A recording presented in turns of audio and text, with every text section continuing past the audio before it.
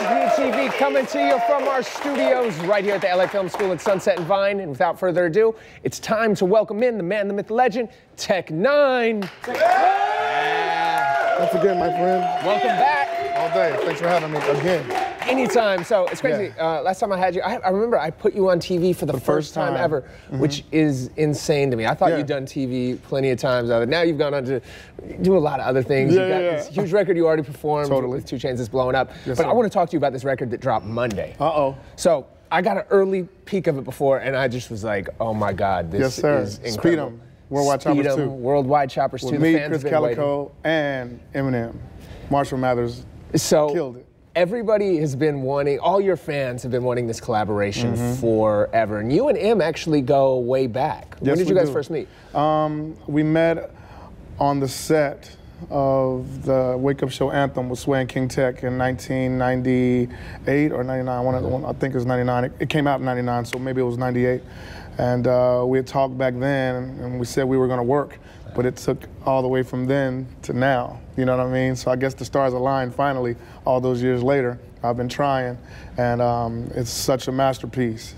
It's really an incredible record. I mean, when I heard it, the way you come in, and then Chris kills it too. I know, man. Chris comes in and shreds it, and it's a tribute to Richie Havens. Freedom, freedom, you know what I mean? Because I love that Richie Havens song, you know, that he did at Woodstock, man. So I thought Speedom would be perfect to say thank you, Richie Havens, for such a wonderful song. And then Eminem just gets on it and shreds it, and Chris Calico comes and murder it, and I just come demolish it. It's just 3 choppers, man. This is the one right here, man. This is the one, and it's extremely massive. I can't stop listening to it. I can't either. I was trying to listen to it to get all these questions ready, but it's one of those songs you listen to like 1,000,000 times because there's so much in it. I mean, Em spits what, 20? I was like, he spits. I sent out for him to do 16 bars. I said, I need 16 bars. He loved it so much, I figured that he went on and did 24 bars. And I'm still trying to dissect it, man, because there's so much in there. It feels like more, though. It feels like more, because there's so many words. Yes, sir, man. Non-stop, brother, you know what I mean? And it made me feel good that somebody I look at as the best MC, in my opinion, you know what I mean, to say that he feels the same way about me. You know what I mean? And he said that, tell Chris Calico he's dope on there, man. You know, so I had to call Chris to guess what he said. You know what I mean? It was a beautiful thing, man. So to have that kind of accolade coming from somebody we look to as the best, it was a beautiful thing. So let's go back 16 years when you guys first met. What did you think Eminem would turn into when you first met him, and what did you think N9ne would turn into at that point in your career? Where was your head at? Well, I knew once I heard him rap, you know what I'm saying? I knew that he was going to be something special. You know what I mean? We both signed our deals at the same time. He signed with Interscope and Dre. I signed with Quincy Jones. You know what I'm sizzling? So I always knew that I had something special. But, you know what I mean? The people that I signed with, you know, didn't really know what to do with this. You know, that's a lot to deal with, you know what I'm saying? What I wear, I'm not trying to be, you know, all flashy, you know what I mean? This is how we work, you know what I'm saying? This is Nut House right here. We represent the Nut House in the name of Brian Beazle Dennis. So it's like, they didn't know what to do with this, and at the time I had red spiked hair, they didn't know what to think, you know what I mean? So it was harder for me, but he went, pew, you know what I'm sizzling? But N9ne's been going, you know what I'm saying? And we're still on the incline. It's so beautiful, man. So I wouldn't change anything that I did back then because I learned a lot. And when I finally got with Travis O'Gwen, man, he's just a shrewd businessman, dude. You know what I mean? He made it possible for all the technicians to have something to grasp, you know what I'm saying?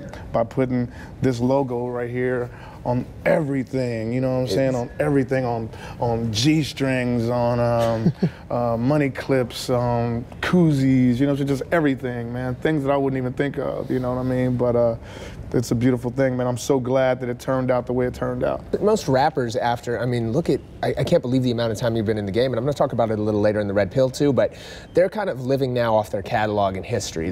Your albums are getting bigger and bigger, and I'm hearing some saying in the industry that when this new album, Special Effects, comes out May 4th, it might be #1 and it's gonna be your highest selling album. Yeah. Hood Go Crazy's Yeah. already charting higher than Yeah. Fragile did. Yeah. You're getting bigger at this stage of your career. No, I mean, this is so wild to me. I always felt like that I was being preserved for some great reason. You know what I mean? Because it keeps getting better and better, bro. You know, I'm sizzling and I don't have to really, you know, try. It's just natural, you know what I mean? I mean, don't get me wrong, I try my best to do my best, and I do my best, you know? But it's a natural thing for me to hear a beat and just, ooh, that's how it's supposed to go, you know what I'm saying? So I dip in, then dip out. Look for another chick, then they split out. It's just meant for me to do it like that, you know what I'm saying? The beat tells me what to do, and I just love that more people are starting to log on, man, because we always felt like we had something special and something that people could enjoy, you know what I mean? And that the fact that the albums are getting bigger and bigger and bigger and better, and the styles and everything, man, is amazing to me. You told me before your favorite people in every genre. Almost every genre. On this album. I don't have bluegrass or anything like that, but you know, yeah, almost every genre. You know what I mean? So this might be your biggest album. This today. is, to me, my best work. I hope my fans agree. You know what I mean? They say angelic. I say I'm way more polished than I was in 2001. They say ever ready. I know I'm way more polished than I was in 06. I think this is my greatest creation. Wow. And my partner Travis, being a connoisseur of music as well, I trust his opinion. He said the same thing, and he's really critical about music. You know, sizzling. You've got a lot of music out there to live up to. It's just like you're getting better with time. Yeah, man. You know, and only people I didn't really get that I sent out for was Jay-Z. That's because he was like, he wouldn't do music at this time. And you wouldn't put your music on the streaming services. Oh, yeah. But he said, Jay-Z said that he's giving more of a percentage to the artist, so kudos to him, you know what I'm saying, if he's doing that. Yeah. Who else is on the album, though? Who else is on the album? Me and Hobson did Psycho Bitch 3. Corey Taylor and I did one called Wither. It's a dream come true. I've been wanting to be work with Slipknot for so many years. That's awesome. I just did Knot Fest with them last October 26th. It was my first metal fest, and at the end I got everybody like this, so I was like, wow, you know, it was perfect. Me and Eminem finally, after a decade plus, you know, me and 2 Chainz and B.O.B., of course, you know. Me and Audio Push, we did one called Give It All. Me and T.I. and Zeus did one called On the Bible, you know what I mean? Who else, man? Do you have Wayne on there? Huh? Is Wayne on this one? Yeah, Wayne. Thank you. See, you got other things. Thank you. Now, your relationship with Wayne is kind of crazy because you first met him, what? Was it when he was in prison? Rikers. You went there. Huh? You were one of the few people that actually went to prison and visited Wayne. That he would let in, because there was some people he would not let in. He's like, I don't want to see those people, you know what I'm saying? And I said, I wanted to get up there and say thank you for him mentioning my name out of the blue. And OGs got together and got me up in there while I was doing press week up there in New York. And I went up there and talked to him for 3 hours. And he said, when I get out, it's on. And we did, as soon as he got out, me and Travis flew down to Miami, and at Hit Factory Criteria, we did the interlude, you know what I'm sizzling? I had no idea that Andre 3000 was going to be on it. He showed it to me when he came to Kansas City. Like, you want to hear your song? I'm like, yeah. He played it. I was like, oh. You know what I'm saying? It's a massive album, man. It's a massive album, and I feel like that it takes, you know how, I said this before, but you know how you look at a movie, and at the end of the movie, you have all the names going up. It's just like take a whole, it takes a group of people to make something beautiful, you know what I'm sizzling? Yeah. And it's a group effort, you know what I mean? And that's what this is, a group effort in order to help each other up, you know what I mean? It's crazy how far you've come in the industry, from being kind of the outcast to now with Wayne, with Eminem now being friends with them. And because I stayed true to what I believe in myself, and real recognize real, you know what I'm saying? So to be able to get accolades from Eminem or Excision or Corey Taylor, the people I look up to, is like, whoa, you know, I ain't even met Dr. Dre ever, not once. And, you know, it's funny, speaking of Dre, one of his artists you had first, and you guys Kendrick, still have. Yeah. What'd you think of Kendrick's album? I think that it's totally Kendrick. I think he's always had that jazz about him.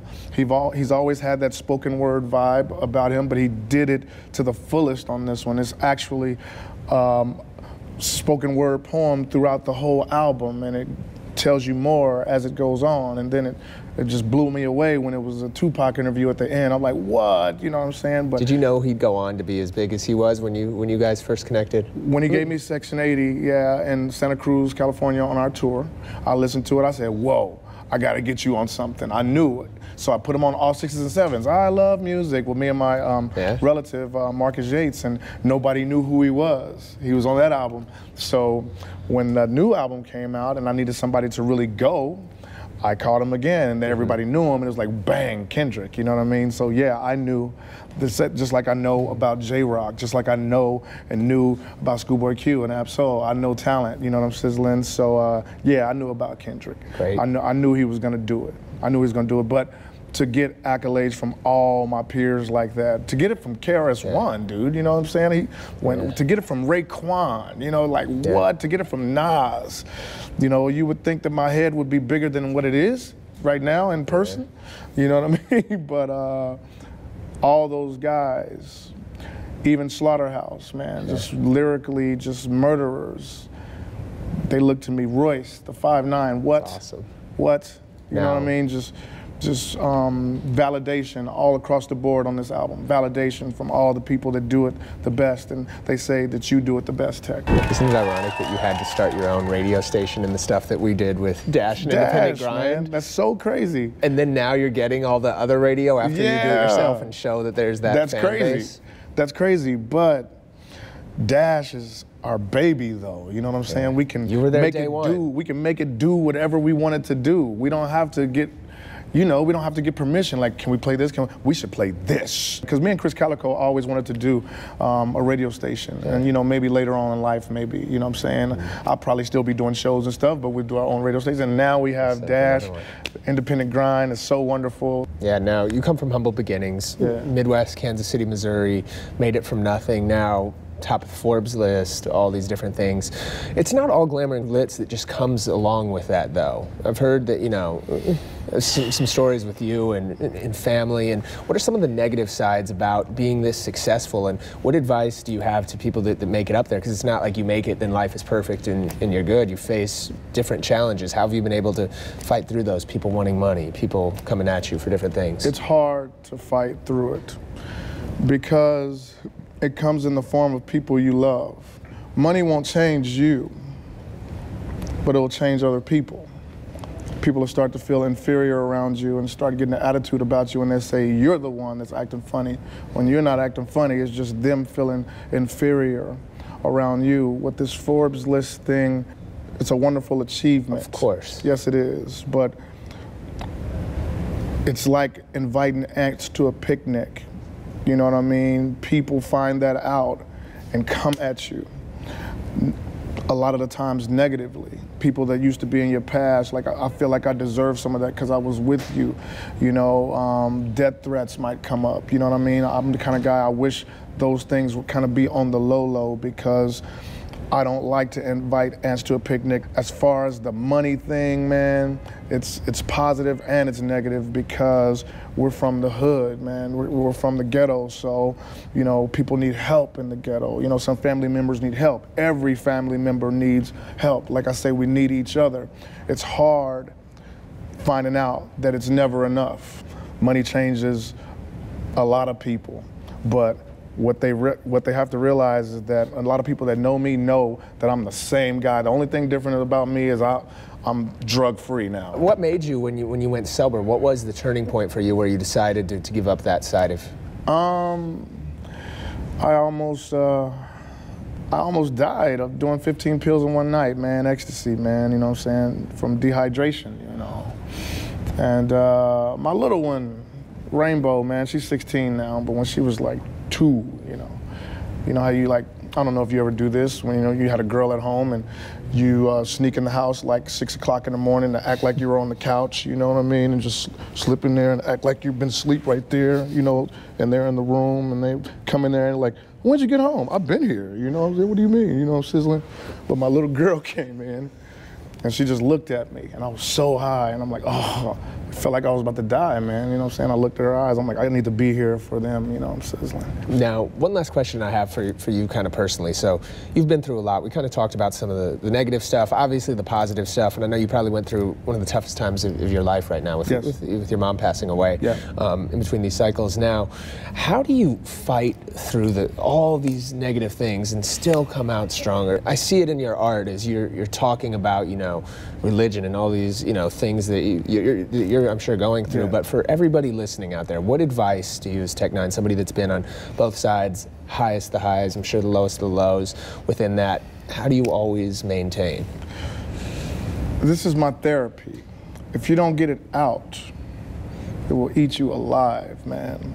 My mom passed when I was in the air on the way to do Summer Jam, June 6th,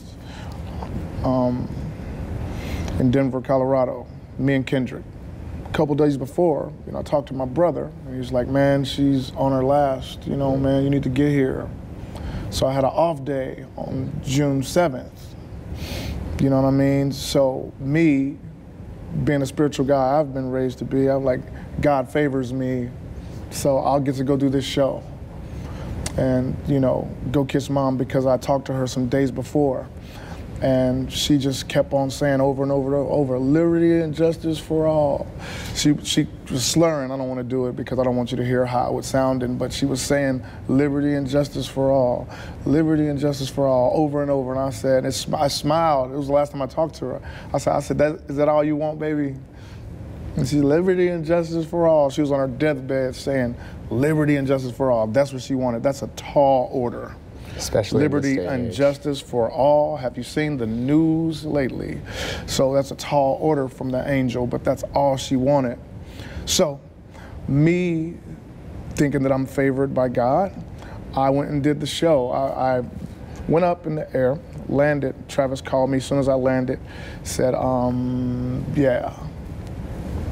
So then I started not feeling so favored. You know, I'm like, what happened? You know, I thought I could go tomorrow, but even though I was hurt, she would want me to do that, man. You know what I'm saying? Do that show in her name. I'm trying to actually lose my belly that I gained over the holiday now, so I can finally get the thing that I thought of in my skull, the snake and the bat, all on my stomach, and get L-A-J-F-A, Lodge Fa, in the middle of it. Liberty and justice for all, for my mom, man. She would want me to keep pushing. And the fact that I keep pushing, it makes it bigger and bigger and bigger, you know what I'm saying? And I'm never gonna let her go. She's right here, man.